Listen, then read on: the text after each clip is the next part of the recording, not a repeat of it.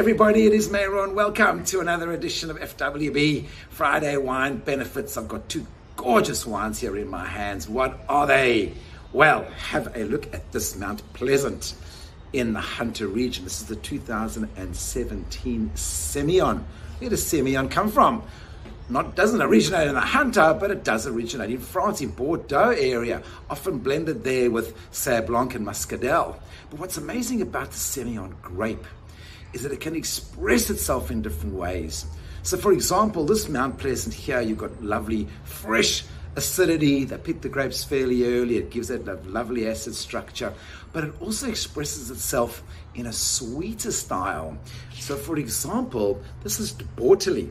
In fact, you may have heard of their Noble One, which is quite infamous as a dessert wine. And you'll see that it says botrytis, aka noble rot. What really happens is that this fungus attacks the vine, sucks the juice out, and makes the grape really sweet. So you can have this zippy wine, lovely lemons and grapefruit flavors, pairs really well with seafood, some poultry as well. And then you've got a beautiful sweet dessert wine, same grape, obviously made in a very, very different style. By the way, when this ages, you get wonderful honey notes.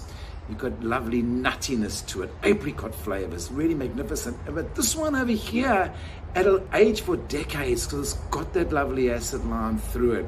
And then it gets this beautiful golden color and lovely toasty notes and honey notes coming through here as well. So if you want to try something different, go buy a botrytis if you want Bortoli or any other winery that makes botrytis.